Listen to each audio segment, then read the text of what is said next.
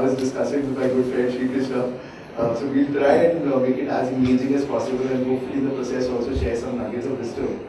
On the panel with me, I'm very delighted to have Bruce Campbell, who's the principal and founder with Campbell Off-Road, and our partner in the US. And we have Subhas Pariga, who's a Mumbai-based partner of Law Firm Impact Ventures. Just a quick disclaimer, all three of us are corporate lawyers. All three of us work with a cross-section of startups. Whether they're social or anti-social, we don't discriminate.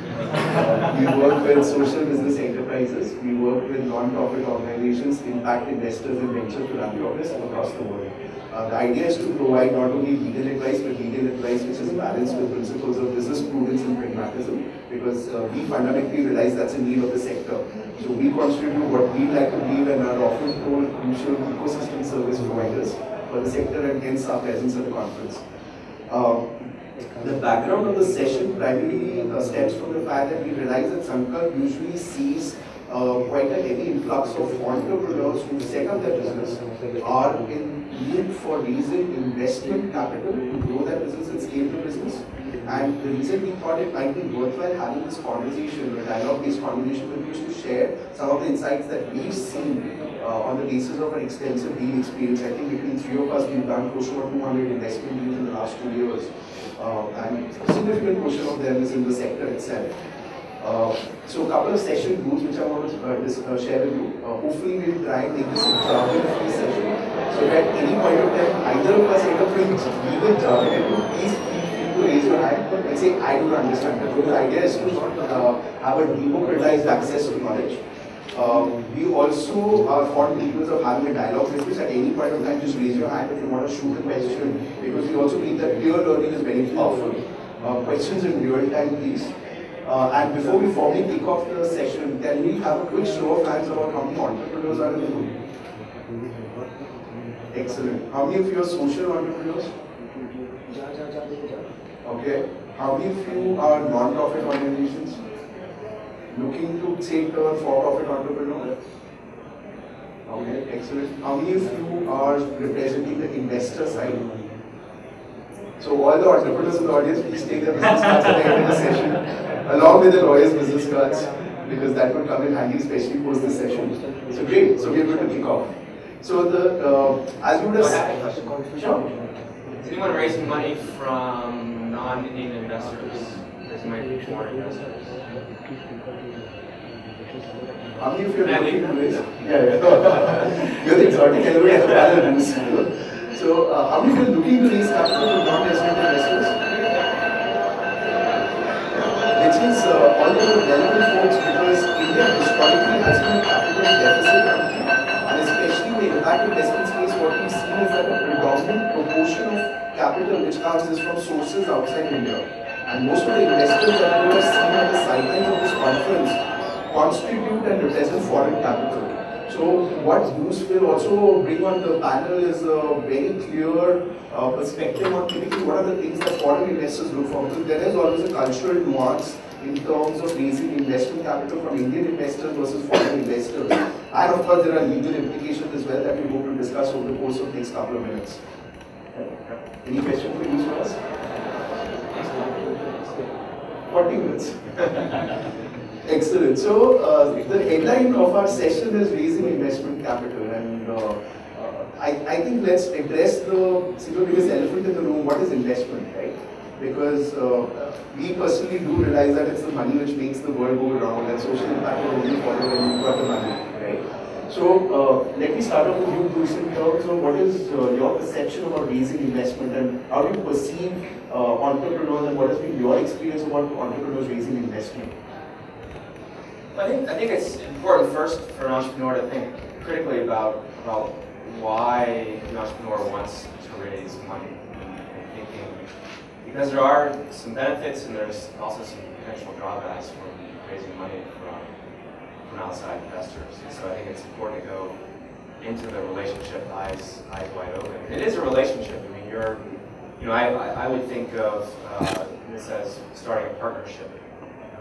And by the way, so not only though I counsel startups, but I just recently founded my own startup, and we successfully raised about $750 million in the U.S. And so I've kind of seen this from both the inside and from the outside. But so I think it's, again, important to go in a relationship with eyes wide open, and I think really understand what can be good about an investor that you're working with, and also what can be bad or harmful. And I see there are a lot of some folks here from Gray Matter Capital and some of the other businesses that have spawned from a guy named Bob Tillo, who's a pioneer in both microfinance and impact investing. And Bob talks about his philosophy. He uses this analogy of an entrepreneur is on his journey, he's rowing a canoe, and he's having a difficult journey, he thinks he needs help, and he sees some people on the shore of the river that might be able to help him in his journey. And Bob says, I'm the kind of entrepreneur that, the kind of investor that I want to get into that canoe, and I want to pick up a row, and I'm going to row that canoe just as hard as an entrepreneur. I'm going to get calluses on my hands, break a sweat, and I'm going to do whatever it takes to make this investment successful. So, and he's also someone who has the knowledge that can help you route finding. How do you, there's a fork in the river, which way do you go? Do you go left or do you right? To know some of the danger areas.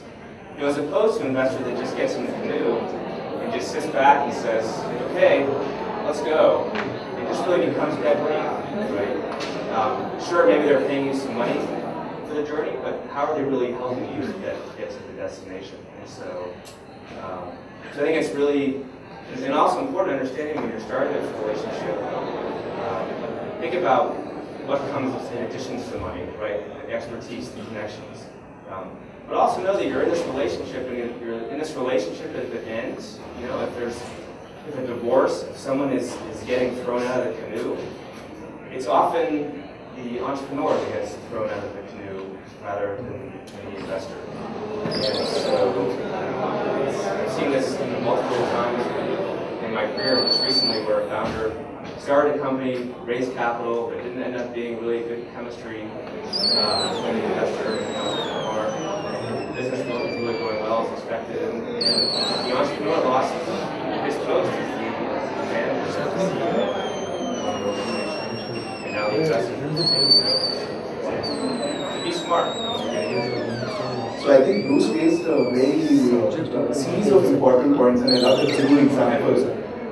Funnily enough, the example which I like using about raising investment is that it's a marriage with a pre-divorce stage. Simply because the investor is very anal about their exit. Right? It's not a relationship in perpetuity. So they didn't use marriage because we're still arranged marriage, right? There you go. That's what it was. So just on that note and carrying forward, as last I want to come to you. So typically, once you've raised the investment, what are the typical implications of having raised investment at a high level, right? What is it that, given the fact that the predominant amount of audience in this room is entrepreneurs, what is it that they should bear in mind? Is it just taking money with no expectations attached, or are there strings attached to being in a partnership or a marriage with the investor? Yeah, I think we should take it from where Bruce left off. There are different perspectives from the entrepreneur side and what you do from the investor side. I also saw one of my post like saying that investor is nothing but a supply of capital. That's a very very basic entrepreneur way of looking at an investor. He's dealing with many suppliers, with many vendors, with many inputs into his business. The investor is really capital. The investor brings much more than that. Like Bruce was saying, the investor is involved in your business in a much larger way than any other supplier of inputs. So given that he's a partner in your business, then it also becomes relevant in terms of not only how you manage the relationship with the investor, also how you manage the relationship with the married investor, two investors who are coming in, how you look to raise more capital at the same time, ensure that the capital that is in your company getting that the relationship is moving in the way that you like it to move, you are leveraging that relationship in the way that it should be leveraged. And that is a very important aspect of not only running your business but managing subsequent investment.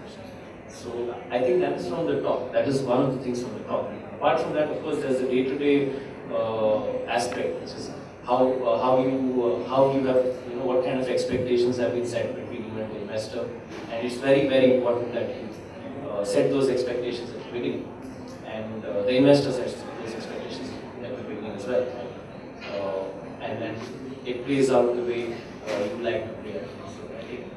Yeah, I think that's an excellent point, and I'll just come back to you. So about expectation management. So the reason why expectation management is very important and is not to be underestimated is we've seen entrepreneurs who just sign on the dotted line of the shareholders agreement that the investor throws their way without even understanding the DNA of the investor, without understanding where the investor is coming from, or understanding what is expected from the entrepreneur by the investor, which trust me results in a lot of gross mismatch of expectations. So I think a stellar point that Suhas ended up hitting on is expectation management in terms of understanding what the investment is about. It's not only. But in in the kind of impact world, that may not necessarily be true. But you will find some investors in the impact world to say it's important that I have commercial returns, and well, commercial returns won't invest unless I have commercial returns. Others are less concerned. Others are more motivated by the impact. And so I think it's important to be very clear up front in terms of, are you seeing eye to eye as far as what is the most important goals of the organization? Is it the most important goal to maximize profit and return, or is it kind of really driving motivation that everyone's involved to have some sort of positive social benefit? Just to take off on that, one of the questions that I very commonly encounter in the last 2 days is, what if 3 years down the line I want to pivot my business? I think selling the product that we're selling at a higher price will work for my business. And for the entrepreneur, his business surviving is the biggest, it's the most important inspiration. And that may not be for the investor. That may not be for the investor. And that is very important to understand.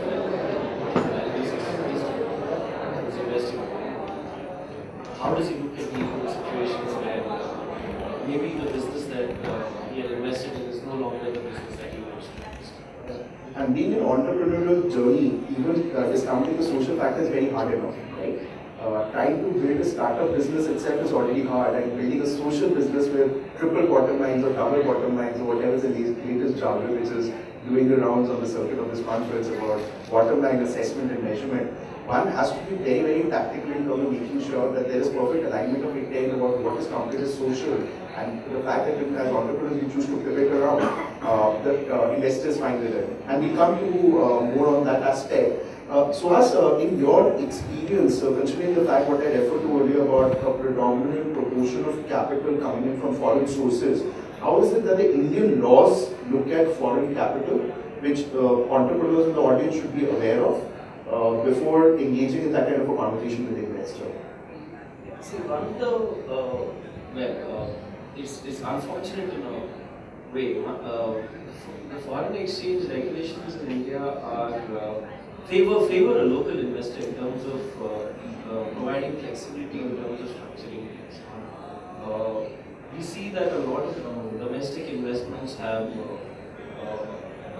redemption options for redemption, where it may be treated as a debt, and then the investment may be treated as equity at the investor's option.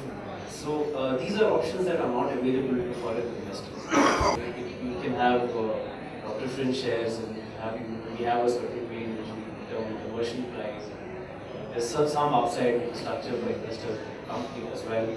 But largely here we're talking about equity, we say investments. And that is still complicated from a foreign exchange perspective. So the discussions that we have when we're talking about investment from foreign investors is largely equity. I was going to raise my hand for some jargon there.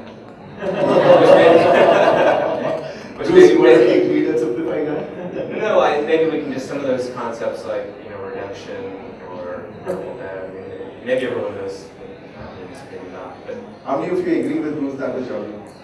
Excellent. Bruce, you want to take tactic? Well, no.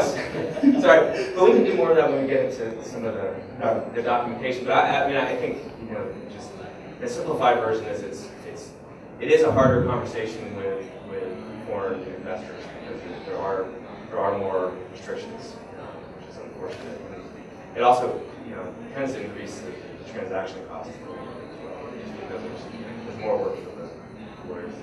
Yeah, and there is a very good reason that India ranks at 132 out of 185 countries of the World Bank's Ease of Doing Business Index. And I like to frequently track this. Fortunately and unfortunately, it's a nightmare to do business in India. Unfortunately for the entrepreneur, fortunately for the lawyers, right? But on that note, let me quickly shift gears in the conversation and talk more about what are the key considerations to be kept in mind before you embark on the fundraising process. And I'm going to throw that question out to the panelists, followed by the question that what are the actual steps to be kept in mind while the fundraising process and what happens after that. So that's giving you a brief snapshot. So let's take a couple of minutes here to talk and use your take. What are some of the key insights or observations that you'd like to share with the entrepreneurs in the audience, being a corporate lawyer who works at the intersection of these sectors that I mentioned earlier, as well as being an entrepreneur yourself who's fundraised? So I think one, you have to have a plan. You have to have a plan and a business model, and the plan has to show some sense of how to execute and grow this business, given the capital and given the opportunity. And that's both in terms of the financial growth and in terms of the social impact. So again, if you see yourself as a social enterprise, being able to demonstrate, I have a plan, a real plan to kind of scale my business and therefore increase my impact. So I've heard a very cynical take on it that whichever entrepreneur has the fanciest PowerPoint and the fanciest Microsoft Excel sheet for the investor gets the funding. How many of you agree in the audience with me? Any of you who pitched to the investors ever and have had that kind of feedback or experience? No, so I think that's true. I mean, and I think, at least in the U.S., the question now is not to show necessarily a business plan to the investor. You might just have a PowerPoint with, 8 or 10 slides on it. But the point is, you have to be able to answer those kinds of questions. And if it's asked, you need to. So you don't want to end up in a conversation where the investor says, okay, you're telling me you're going to have, you're going to be touching 10,000 lives in 2 years. And then you want to be able to answer the question of how you get there, right? So again, I mean, just making sure when I say plan, maybe this is, this is something that's internal in your own mind, but making sure you thought through this, So if you say I'm going to raise $200,000, I can both show how that financial growth happens, how that money is used, and I can also talk about how the social impact increases. So that's one, making sure you really understand your business, making sure you understand your plan for growth. The other, I think, important one is valuation. This is often the hardest, right? If I'm going out, this is if I'm asking for equity. If I'm going out and I'm asking for equity investors, how do I figure out, what percent of the company they should own and what percent of the company that I should own? And that's, it's very difficult and a lot of different opinions around how to do that. But for me, at least, the valuation, it starts from, in my gut, what feels fair to me. I know the work that I put in, or really, in my gut, how much of the company do I have to retain in order to feel like I'm still motivated to work 80 hours a week, right? Or if I think about kind of the ultimate financial return for my business, does my ultimate financial gain feel fair to me based on this valuation? Because without that, without having a gut sense of I'm comfortable, this is sort of thinking about the bottom, right, the minimum. You need to know kind of what your bottom line is, right? And this is especially relevant because promoters have an idea of valuation here and investors have an idea of valuation here, right? And there's a very old investor adage of advice to an entrepreneur, you tell me the valuation, I tell you the terms of the valuation, right? Which is a very, very subtle and a wise saying, simply because when you're looking to raise funding, naturally, it's vested interest for the promoter to have as high a valuation as possible, but the investor also has been around the block a couple of times, so they bake in a lot of contractual covenants which penalize the entrepreneur if you raise your next round as a down round, for instance. Or, for instance, even making sure that the promoter is actually living up to the terms which are promised to the valuation. And if it's an extraordinarily high valuation, you should make sure to read the fine print of what are the kinds of terms and conditions which are attached to the valuation, right? Yeah, and so you, right, thinking about the valuation, I would also say, many terms that you present to an investor, they'll be patient with you and they'll be willing to negotiate them. at least in the US, it could be different in India because of the cultural context of negotiation is kind of a pastime or sport. But at least in the US, one thing that can really just turn off an investor immediately is if you start with a valuation that's just nowhere within the realm of reasonable, because it shows the investor that you're just really too unsophisticated for that investor. You don't really have a grounded sense of the opportunity and the possibilities of this business. So I've seen many investors who they get this kind of outrageous valuation and they just walk away. This is always hard for me to share with my clients because often they'll ask me, what do you think of this valuation? I'll say it's too high. It's not 10 million for a pre-revenue startup. 1 million, 2 million. Sometimes they don't call me again, and that's fine. But valuation is tricky. I think also with valuation, it's interesting to think about.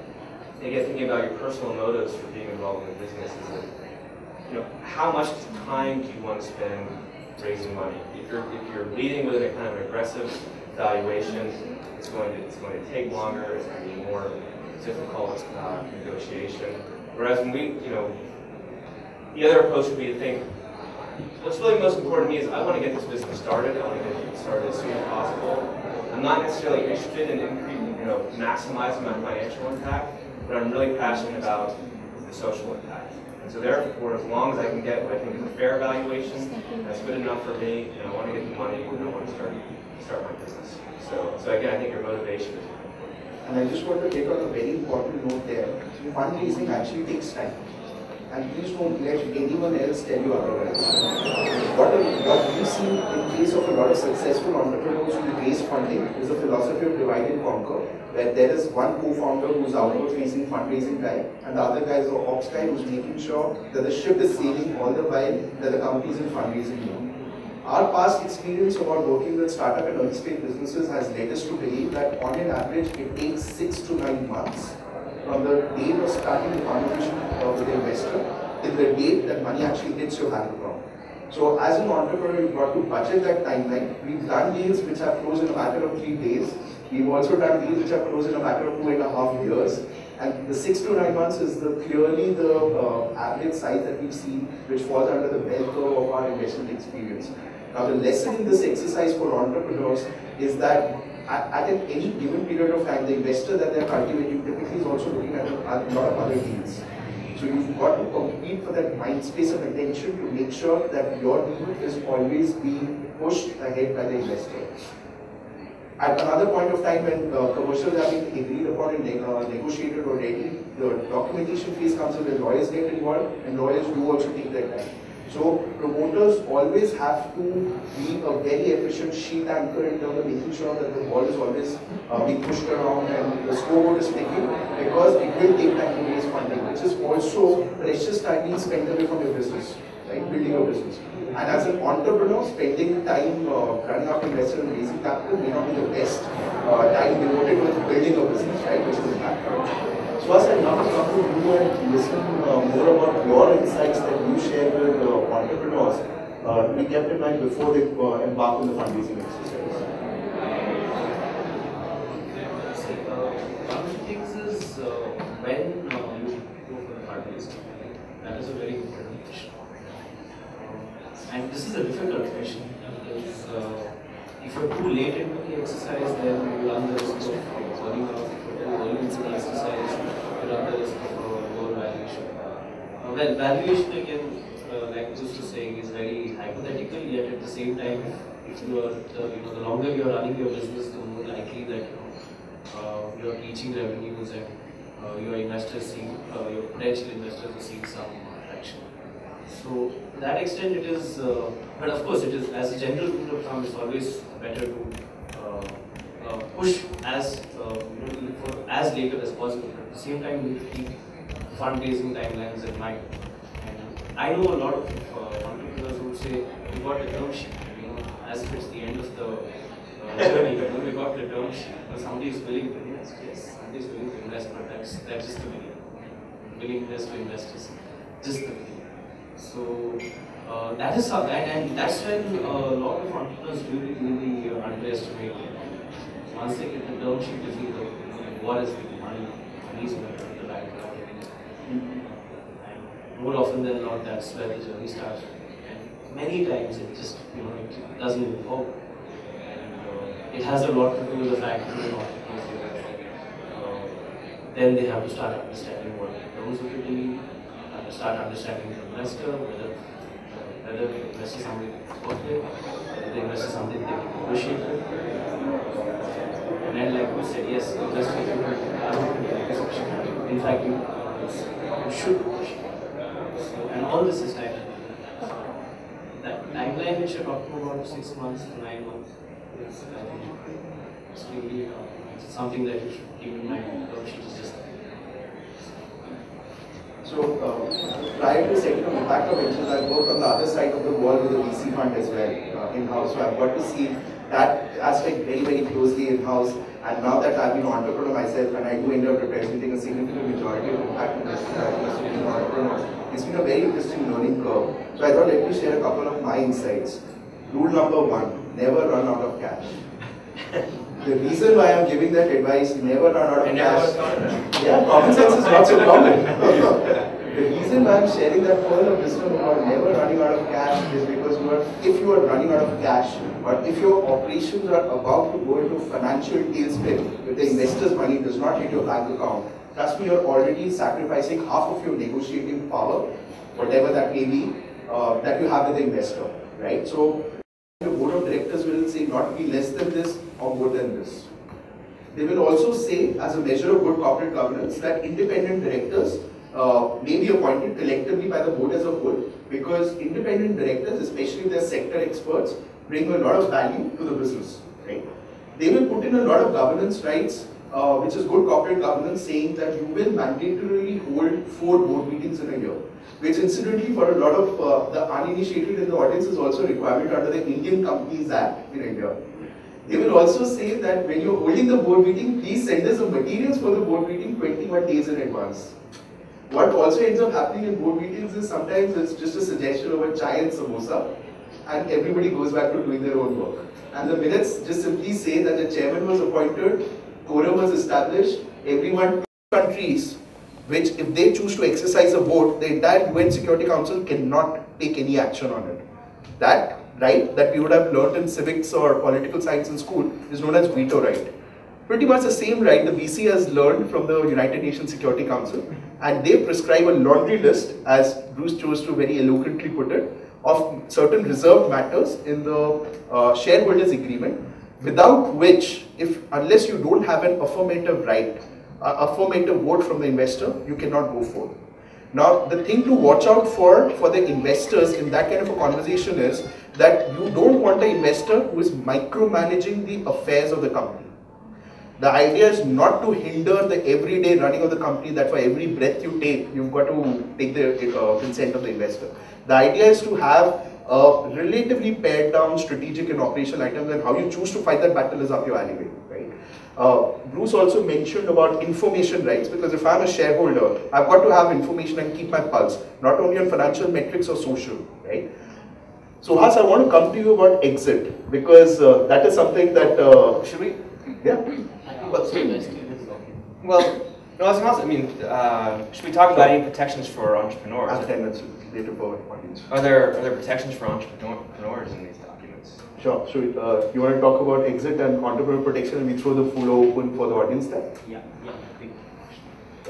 So first I'll come to lock-in investing, because this is something I think kind of hits entrepreneurs, it blindsides entrepreneurs when they see this in the document. A lot of them lose their heads, because in India, many entrepreneurs are very emotional about their businesses and their ownership of it. But one of the things that happens in any investment transaction is that, again, this is one of the fundamental principles, is that the investor is investing in you and not your company or your business model or your idea. So to a large extent, he's investing in you, and he would like you to be committed to the company. And therefore, there is a lock-in on your shares, and you're stopped from selling your shares for a certain period of time where the investor feels that you should be committed to the company. And there's also something called vesting, which says that you will earn your shares over a period of time after I've invested in your company. And this will be proportional over a period of time. So if you leave after 1 out of 4 years that I expect you to stay in the company, then you can only keep 25% of the shares that you hold, and the rest should come back to the company to be issued to a new CEO. So it is sort of well, it could be called it would be called sweat equity in general parlance, but reverse vesting basically what it does is the understanding is that the promoter is earning his equity over a period of time, and he should lose it if he is not continuing with the company. Promoter protections, well, like I said, the principle is that the shareholders agreement is being entered into only because, only from an investor perspective of protecting the investor's rights. There's not really much that the entrepreneur is trying to protect, because the entrepreneur is getting the money. So even if it is debt, even if you're borrowing money from a bank, you will see every term in the loan agreement is, the lender is, requires this right, or requires you to do this, or requires you to do that. Because once the money has hit your account, like Pankaj likes to say, you're wearing the pants and not the other side, which is why the documentation is very lopsided in favor of the investors. So what about, I guess, I guess what again, because there are these situations, if you end up in a situation where you have a board that's either controlled by the investors, or maybe it's balanced in the sense you have an equal number of entrepreneur nominees and an equal number of investor nominees than an independent director, right? Those are situations in which, again, kind of the entrepreneur as the CEO or as some other officer could have their employment terminated. And so at least in the US what we do, and if I were an entrepreneur, I would never take money from a VC unless I had an employment agreement which said, hey, if you end up firing, if I end up getting fired for a reason that wasn't caused, like if you just end up firing me because you didn't like my cologne, or if you didn't, like just whatever, like I want to make sure that I get a severance payment. I want to be compensated for the fact that I'm losing my professional position. So I don't know if that's standard in India. So we make it clauses around so firing with cause, without cause. Right, what are the consequences attaching to that? So the employment agreement, I think, is very important, because that does, again, that does protect against a situation where you kind of lose control of the board, and there's a situation where you can be fired as the executive. Yeah. And if that were to happen, you want to make sure that you're getting paid out. And what's happening to your equity as well post firing? So that is an equally important conversation. Right. A couple of other, in fact, promoter protections on that note before we quickly throw open the floor for audience questions is, for instance, a lot of promoters say that we want a prohibition on sale to competitors of the company for X number of years, or in perpetuity. Because we've seen very interesting permutations and combinations of that prohibition on sale, where one entrepreneur actually did not get along with his immediate family members. And extended family members. So we went to the pain of putting down close to about 48 names in the schedule that at no point of time can the investors sell shares to such and such individuals and their affiliate companies. A lot of promoters are also very, very cagey about competitors getting backdoor entry into the company, right, as shareholders. So they actually say you will not sell to a competitor, where the definition of competitor is very important. Some of the entrepreneurs also choose to put down the names of their competitors and cap it off with a generic statement or any of their affiliates, right?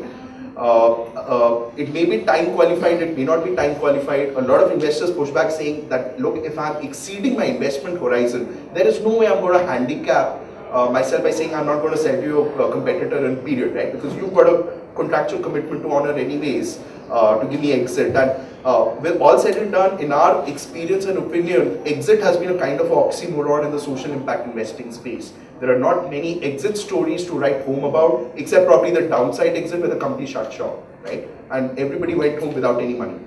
So some of the protections that we recommend is, say, prohibition on sale to competitors, firing with or without cause and having a watertight employment contract, or even saying that when the transfer of shares is happening by the investor, at least a courtesy right of first offer is being extended to the promoter. So at least the promoter knows that that exit is happening, the investor is looking to sell, and it's a very benign right that in our experience most of the sophisticated investors typically concede to. Right. The other thing is also on your personal liabilities and your personal obligations. There many, in fact, a lot of negotiations get stuck on that, because investors sometimes require a certain level of personal commitment, in the sense of you having to bring your resources into the contract. And in the social impact, in the impact sector, one of the issues is, like I was mentioning, when the investment does not fit the charter of the investor. And the investor will then want to have something in the contract that says that we can sell to you if your business moves away from the from our from the principles that we have outlined for investments. And this can be very dicey because the promoters may or may not have the resources to buy the investors out, and it is an obligation of the promoters. And any other obligation, any indemnity, anything which requires the promoter to bring in money at a future point of time can be dicey, is negotiated, settled in different ways depending on the transaction. So I think that is one very important excellent point. Yeah. And on that note, the floor is now all yours. Would love to hear questions, experiences, anecdotes. Let's start with the gentleman up front. I've been hearing about, I suppose all three of you are lawyers. We are all three your partners as well. Partners as well, okay. But I have raised money up to 10 crores in equity and debt from financial institutions.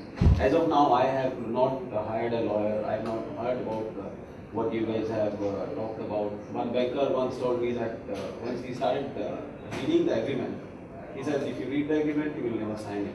You just sign it and That's why you've never heard of it, because you're a classic capital of the entrepreneur we were talking about. We are always running after the capital. We are always sure of ourselves that we will always do well. We have never thought about the down. That's an excellent point, and I want to emphasize a practical learning we've seen in the case.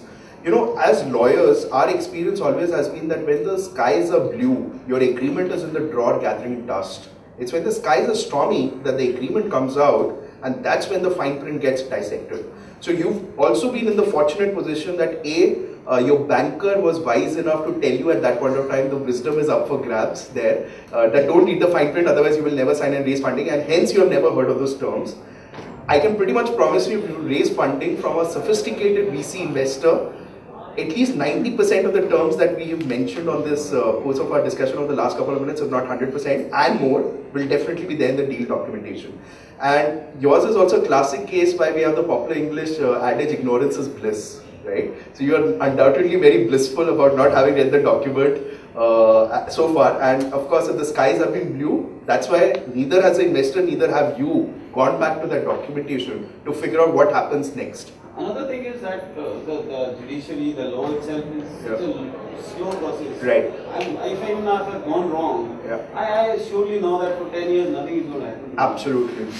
And that is the thing. That is the reality of life. And that's true. I am sure 99% of the entrepreneurs have the same feeling. Exactly. Even the investor has the same feeling. Because as we represent both sides of the wall, and more predominantly investors than entrepreneurs. So when we are asked to give a binding opinion to the investor about the enforceability of the agreement under Indian law and what happens when, as we like to say, shit hits the fan, our disclaimer section is far more longer than the actual substantive piece of the advice, right? So we say that Indian courts are plagued with delays.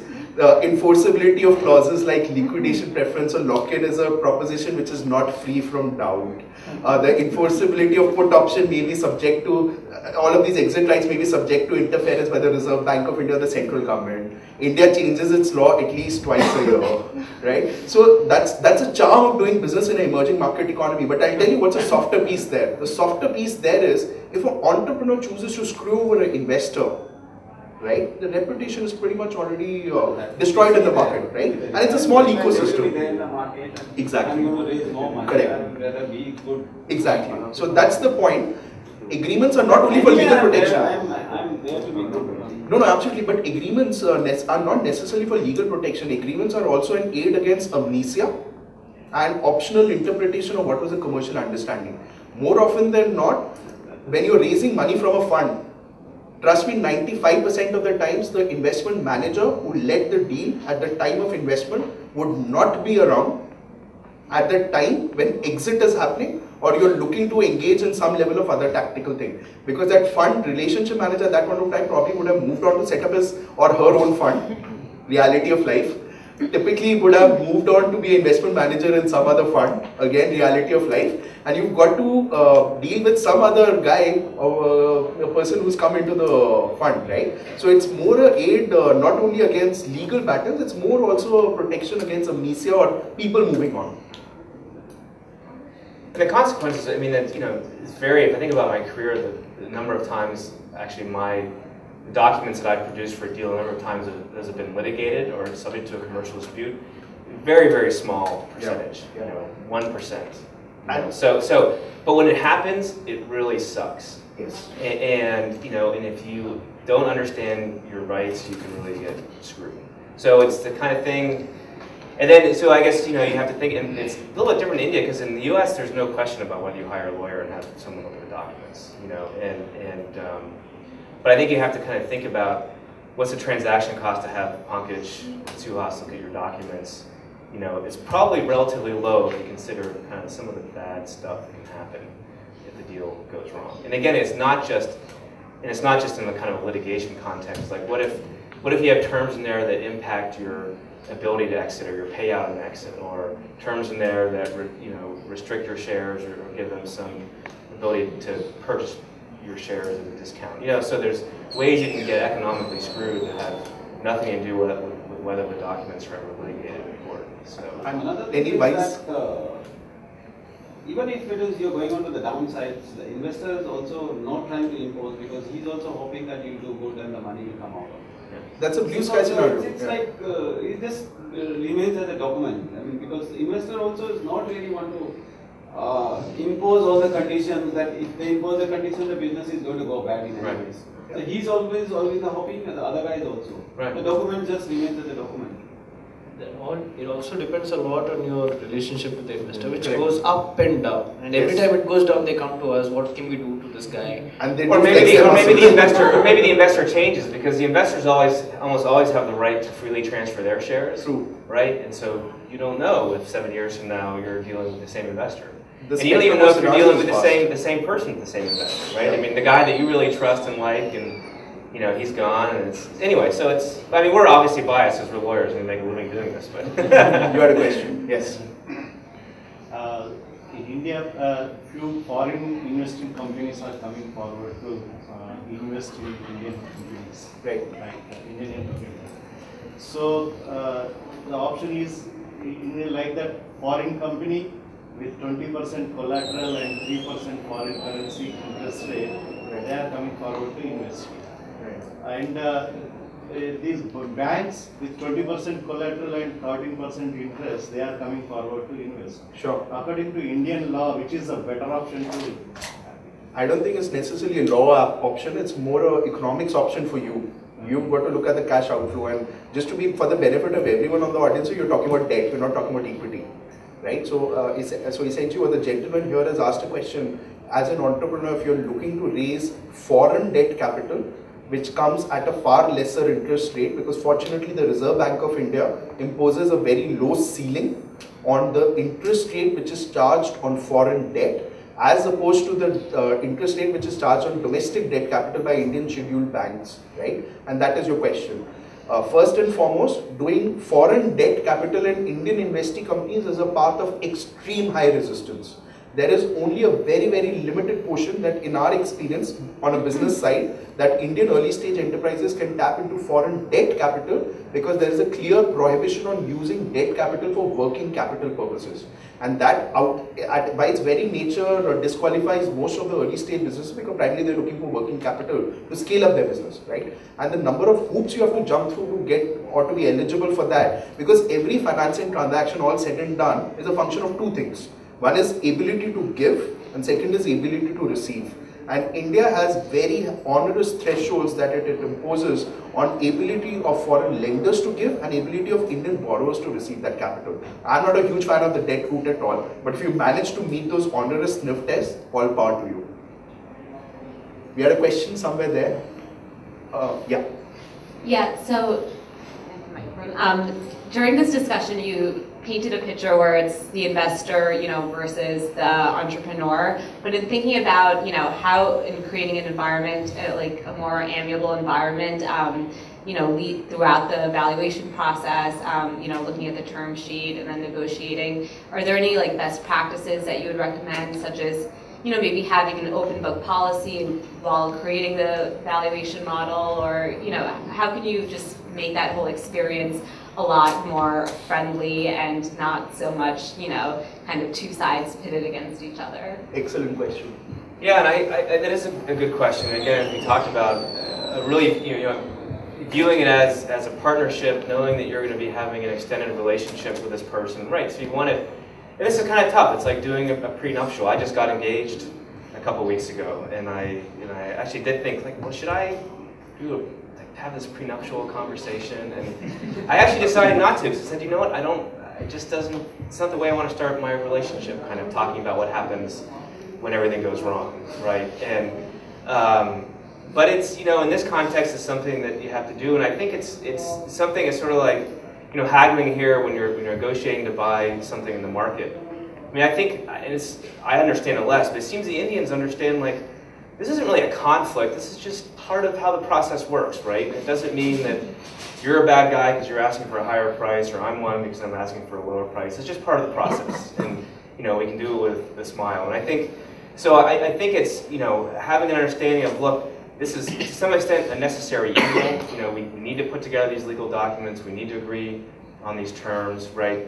But it doesn't mean we're in a conflict situation. And what we're really hoping to do is to get to something that's fair and works for all parties. And then so in terms of approach, like what I tell both my investor and my entrepreneur clients is, start somewhere closer to the middle. I mean, don't take the approach of, I'm the investor, I'm going to provide the most onerous terms and then, see to what extent they're negotiated back. Get something closer to the middle where you think you would end up anyway after the lawyers have talked to each other a dozen times, right? And same thing with the entrepreneur. Again, lead with something that's more, as my personal approach, lead with something that's more towards the middle and which is fair. And I think on the transparency, I've actually, I would like to see more of that. I mean, I've thought of the idea of, do we really need to have two sets of lawyers on the deal? I mean, why can't it be sort of looking at the lawyer as an enabler or a facilitator, where there's agreement on the business terms and you just ask the lawyer, put together something fair, and then if there's questions about it, answer those questions transparently and discuss the consequences to both the investor and the entrepreneur. Again, because the idea is we're all in this together, we all have the same objectives of making some money and making some impact. But, we haven't gotten there. I haven't really found anyone willing to take me up on that offer. People still seem to want to have their advocates to some extent, the person on their side, and they seem to want to be involved in this negotiation process. But again, I think the important thing is just to remember and reinforce this with the investor. Hey, I'm really looking forward to this long-term relationship. I want to be married to you. This is just a part of the process, and let's hang in there, and we'll go out and let's then celebrate afterwards with a dinner or a drink and remind ourselves that we're friends. Yeah, my personal insight to your very insightful question is typically promoters, because they're so passionate and possessive of the business model, sometimes tend to forget at the time of negotiation that it's only beginning of a long journey in the relationship. And they actually just look at it as a personal affront on every point. Please bear in mind, this is beginning of a relationship which everyone hopes is an amicable relationship, right? So from a negotiation standpoint, please be very tactical about the battles you choose to fight. Get a lot of outside-in perspective, because when you're in the heat of things, when you're in the heat of negotiation, it is very difficult to lose sight of the bigger goal, right? Often it ends up becoming ego battle. What we typically always recommend clients is the classic Harvard textbook strategy of good cop, bad cop, right? Have a good cop on a negotiation and a bad cop. Typically the promoter, as a general rule of the thumb, should always end up playing good cop. That's true. The other advantage of hiring lawyers is, right, you can blame it on somebody else. Exactly. Because damn lawyers, it's not me. Yeah, because the lawyer doesn't have to maintain a long-term relationship with the investor, as a general rule of the thumb, right? Second and more important thing, another interesting tactic is, if you're fortunate enough to have a co-founder, have one co-founder play good cop, another co-founder play bad cop, right? Works like a charm. And if any of you choose to do that opposite me, I'll see through it. Another additional strategy that we recommend typically is, which we saw in a recent investment deal to a lot of success, is promoter already had the foresight to build a very powerful board of directors, okay? And they were raising a Series B. and the chairperson of the board was a non-executive chairperson, a very seasoned industry veteran, who brought down a lot of sense and sensibility in terms of how negotiations ended up happening between the entrepreneur and the investor. And the investor actually respected that, right? The investor was very, very happy to respect the seniority and the wisdom that the powerful chairperson of the board brought. And that powerful chairperson only wasn't gearing towards a promoter. That chairperson was a very powerful sheet anchor in the conversation in ensuring that the best interests of the company are always protected, right? The promoter is not going on a ride of his own in terms of saying, hey, this is not acceptable. Yet at the same time, investor is not walking away with unreasonable terms, right? The relationship first is a key ingredient in always building a strong conversation with the investor. And I was going to say, I don't want us to sound like we're investor bashing. I mean, because investors are really nice people as well. Yeah. And frankly, especially like in the right? Yeah, he's like, yeah. And I've found frankly, particularly in kind of the impact or social enterprise space, that I mean, their motive often is they want to see good things happen in the world with your company, and they also want you to see you grow as individuals and flourish. So, that's sometimes important to remember too, because if you feel like the investor is demanding some term that to you seems unreasonable, it's sometimes important to think, hey, I know this person isn't really evil, right? Maybe there's a story behind it that I don't understand. Maybe I need to understand more about why they're asking for this term. And any sound relationship is always built when the other party doesn't feel screwed over. That's very, very important, right? So no matter how watertight contracts you make in, no matter how much negotiations you do, if at the end of the day when the contract has been signed, executed, and money has hit the bank account, and if the other party feels screwed over, trust me, that is something which you can never undo. Yes. I have a basic question. You talk about negotiation and starting closer to the middle. What do you find usually happens on the other side? Because I'm not that advanced in negotiation, but my understanding is you always try to, ask for as much as you think you can possibly, and then you're going to get cut down. So if you start in the middle, isn't there that risk? So it might be different in India. I mean, but in the U.S. there's not a lot of variance in some of these terms in the U.S. And where we moved in the U.S. is this is kind of the standard approach. A lot of deals have been done in the U.S. in the venture capital world. So there's a lot of understanding about what makes sense and what is reasonably fair for both sides. So there's a real sense of why spend a lot of time and money fighting about this stuff, right? Because if you're dealing with sophisticated lawyers, they're going to end up negotiating you back to this center point anyway. So that's why, again, at least in the U.S. context, it could be different here. I don't know, but in the U.S. context, dealing with U.S. investors, I mean, they're going to appreciate that you're starting in the middle, because that means you're not spending the time and the cycles on revising documents, unnecessarily. And they won't beat you up about it. If you offer something that's fair and that is standard, they will accept it. And what it means is you get through your documents in one turn or 2 turns instead of 5. So a lot of sophisticated investors, including the gentleman who's sitting in the back from Unitas, they have standard deal terms, right? Sri Krishna, you want to talk about, and what's your perception on entrepreneurs when they push back on terms which are not standard, and how do you deal with that situation? Sure. So I think one of the things sometimes one does realize is that, sure, thanks. And just I guess from having done investments, sometimes I think something that's very helpful is for the entrepreneur to articulate, hey, I'd like to really understand why this term is so important to you, right? And that's when you have a conversation about it. There are many times when, as an investor, you're willing to give that up because you realize that what was applicable for an earlier investment may not actually apply. So while we try and ensure that you're working with standard term sheets. There could be times where a particular thing is not relevant for an entrepreneur or for an investor, and if that question is asked as to, hey, can you help me understand why this term is so important to you as an investor, you could actually then you do see a situation where you're willing to give up on that term because you also realize from the other side that there's a reason why the entrepreneur is asking you to give that up. So I think that would be, I guess, one thing. I think the other thing is also, like Pankaj mentioned, the way we look at all of these, the way we look at investment agreements and all of this is you're really just protecting against what could be a downside and stormy weather. And I think one of the things I've found helps us is ensuring that that's the message that you're getting across to the entrepreneur right at the start of the conversation, that look, when things are all going well, you're not really going to look at this.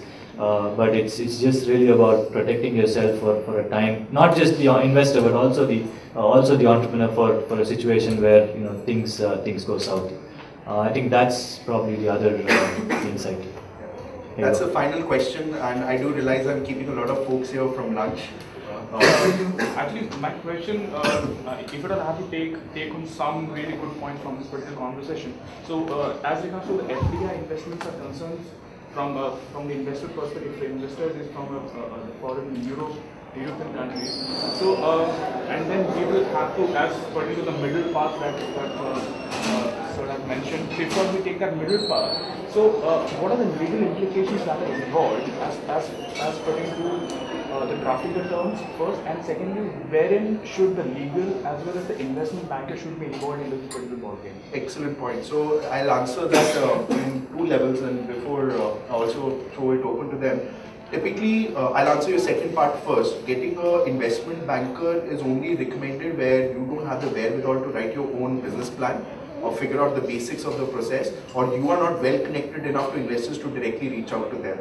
In our experience, a lot of sophisticated investors actually do not like seeing investment bankers on the deal. Just like they do not also like seeing lawyers on the other side. It just makes the entire process painful. No disrespect to my fellow brethren. But fundamentally, as an investment banker, a lot of investors tell you that, hey, I would prefer not to have iBanker on the deal because ultimately 1 to 2% of the deal size is just going in the iBanker's pocket here, which is precious growth money for the company, right? So ascertain whether you're sophisticated enough to write your own business plan, articulate it, reach out to investors on your own, because ultimately sophisticated investors don't prefer seeing iBankers on the deal. And I'm saying both for commercial investors as well as impact investors, right? The second aspect is getting a lawyer involved is primarily, we always advise that get an overview of the exercise, but definitely do not sign off on a term sheet until it has been vetted by professional eyes. Because term sheet typically is the first stage wherein you are getting a picture of what are the key legal terms and commercial terms, because corporate lawyers typically advise you not only on legalities as well, but because there's a thin line between what's legal and commercial, right? So sound business lawyers or corporate lawyers will advise you by providing you legal advice balanced with business prudence and pragmatism, right? And that's why they're called corporate lawyers, right? So definitely engage with them the moment you are on the verge of raising funds. Talk to them about the entire process, what we've described to you. Get your housekeeping in order. One of the things that a lot of entrepreneurs fail to do is get their corporate housekeeping, like your minutes register, your legal compliances, your statutory registers, which are required to impose in India, have in place in India, in place. With benign intent, of course. We're not saying it's with malign intent, because as a startup entrepreneur, you've anyways got 123 things which are keeping you awake. Your corporate housekeeping in order, because in our experience, good corporate governance actually drives up valuation. The investor has comfort knowing that they are investing in a clean company. If it's got a robust working board, which is already staffed with independent directors, your compliances are flawless, there are no skeletons in the closet popping out the moment you're embarking on the investment exercise, it will help you drive up valuation, it will help you command a lot of respect from the investor as well, and hopefully convert and close the exercise quickly, right? So get your lawyers, accountants, company secretaries involved in advance, that there are no skeletons in the closet. And of course, don't sign off any documents without review. That's a candid advice. Your second aspect about, you have to keep in mind when you are talking about a European investor, it's what we said earlier, either you raise equity or compulsory convertible pref share or a compulsory convertible debenture, and I'm sure these folks offline will help you on that. Should we wrap up? Yes, we should wrap up. Thank you so much for being such a patient audience, especially in the freelance session. I personally enjoyed this session. Available offline outside this room. Thanks everyone. Shrey, you guys still do convertible notes, right? Debt no. Yeah. So what kind of equities do you